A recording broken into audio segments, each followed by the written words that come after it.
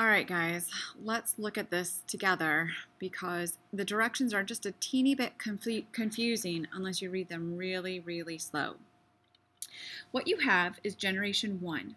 These are the grandparents right here. These are grandparents. So we have grandpa, grandma, grandpa, grandma, okay?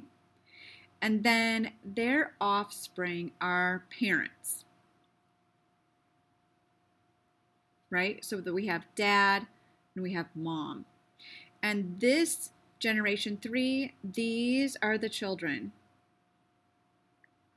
So this dad and this mom got together. They had 4 offspring. 1, 2, 3, 4. They have 4 kids. Okay? So we're going to start at the first generation with the grandparents.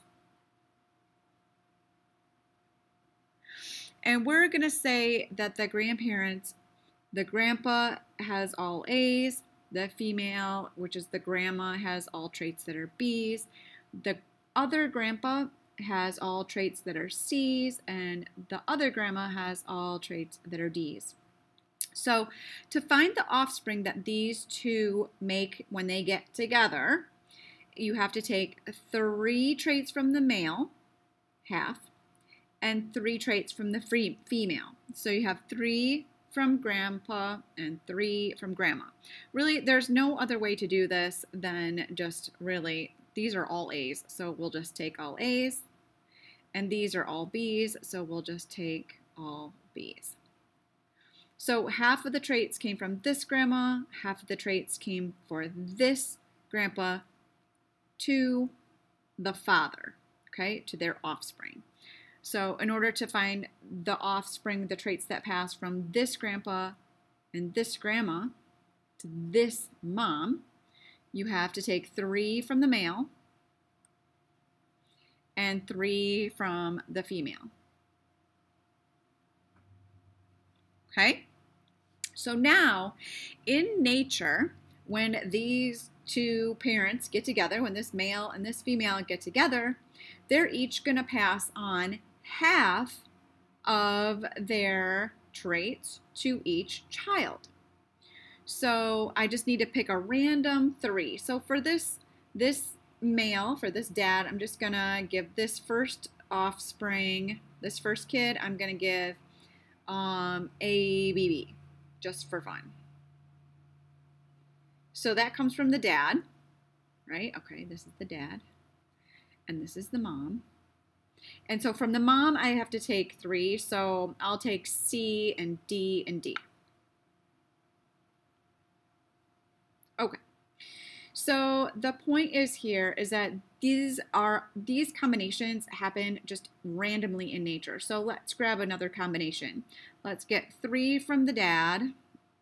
Let's say if we get just 3 from the dad, I'm just going to pick all 3 A's. And 3 from the mom, I don't know, I'll just pick all 3 D's. And you can pick any 3, right? You can pick any 3 you want, okay? So for another offspring, we're going to try for another combination. So we want 3 from the dad. Maybe I'll do all B's. That's new from the dad. And from the mom, I'll do all C's. You see how each one of these siblings is different for their traits?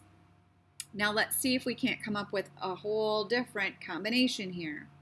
So we need to pick 3 from the dad. So maybe an A, and an A, and a B. We don't have that yet. A, B. See, we have 3 B's, we have 3 A's, we have A, B, B, but not 3 A. So that's good and random. And then we are going to pick 3 from the mom. And so we can maybe pick D, C, and C. So now you can see, you can see that all of the traits of the offspring are all different combinations of their first generation, second generation, third generation. So you have grandparents, they have parents, and then children. And you can see how they share some characteristics, right? Each one of these children has a characteristic from their mom and characteristics from their dad. And this mom has characteristics, some from her dad and some from her mom. This dad has some from his dad and some from his mom. Okay, so now could these be different characteristics? Yes. But they don't show up until the third generation. Okay, all right, so hopefully you have an idea of what that looks like. Have fun answering your questions.